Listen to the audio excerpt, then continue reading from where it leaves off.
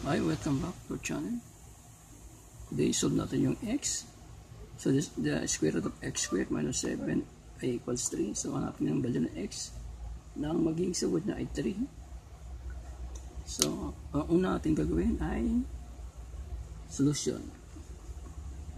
So, anong gawin natin para makakuha yung value ng x ay kailangan ma-eliminate yung radical sign. So, para ma-eliminate yung radical sign, x squared minus 7 square root equals 3. So, ang gagawin natin, i-square natin. Pag ni-square natin sa kaliwa, square yan sa kanan. Square natin both side. Square natin. Square. Then, i-square na natin ito. May limit yung radical sign. X square minus 7.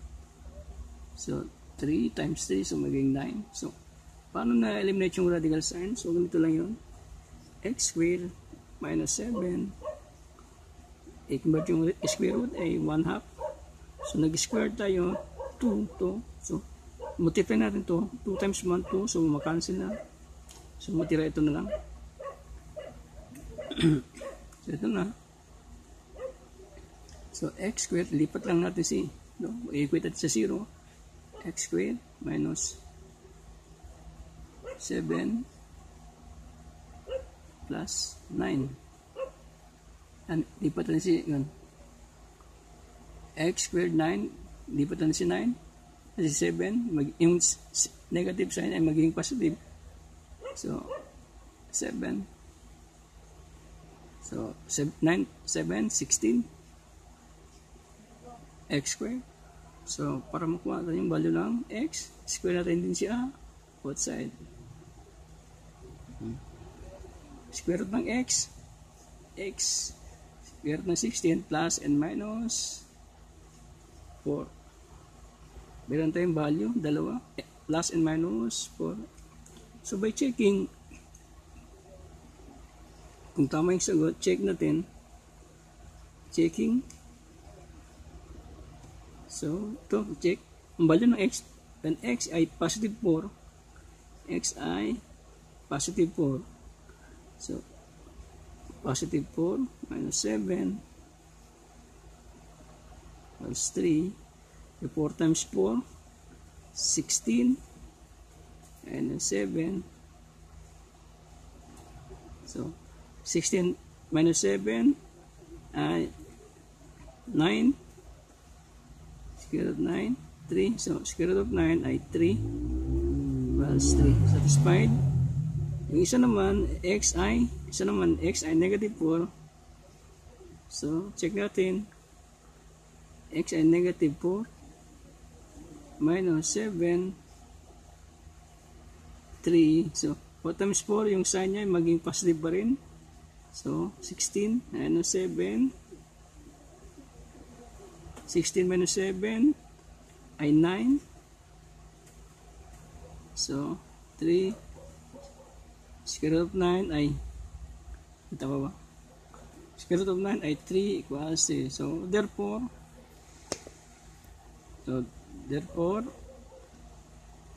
the values yung value satisfies the original equation. Therefore, the solution set is positive 3 tsaka negative 3, dalawa. Ito yung answer natin. Positive 3 at tsaka negative 3. Example number 2. Ito. So, napitin yung value ng x para ma-eliminate makuha yung x, kailangan i-eliminate yung radical sign. So, 8 minus 2x, ganun pa rin, i-square natin siya, both side. I-square natin.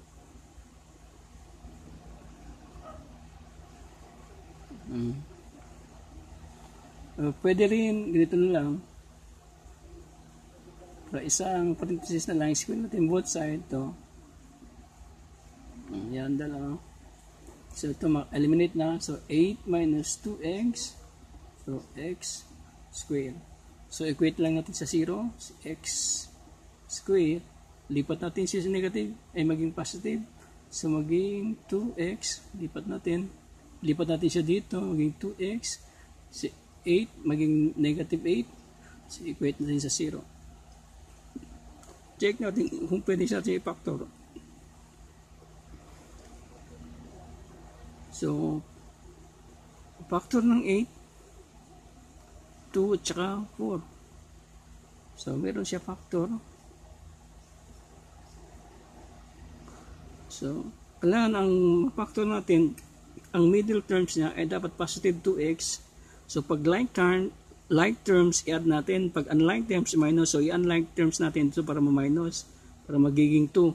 So, ang kuwan lang natin kung saan ang negative, kung saan ang positive dito.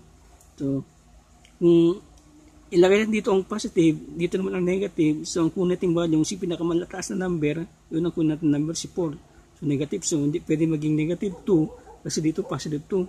So, lipat natin yung sign. So, malamang ganito ang lipat natin yung sign. Andito kay 2 yung negative, dito kay 4 ang positive. So, i-minus natin kasi unlike terms, unlike sign, i-minus natin. So, minus 2. So, ang kunin natin sign, yung pinakamalaking numero, ang si 4. So, yun ay 4, positive 2. So, lagay natin si x. Yung factor ng 8, 2 and 4.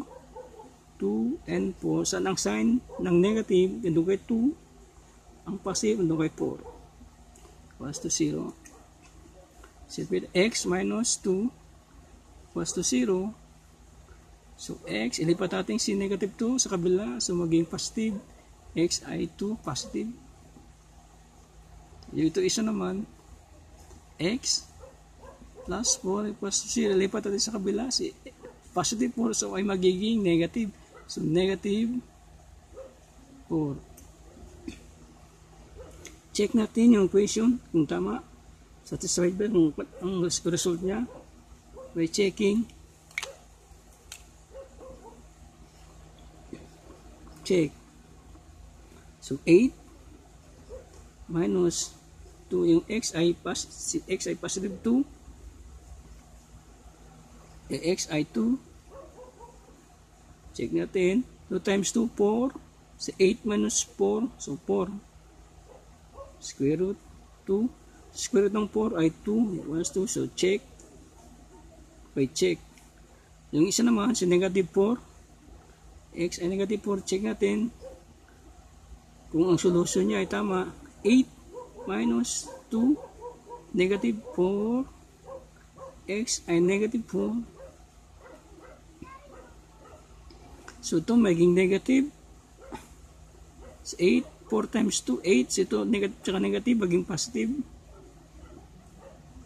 8 is negative 4. 8 plus 8, 16. Square root ng 16 ay 4.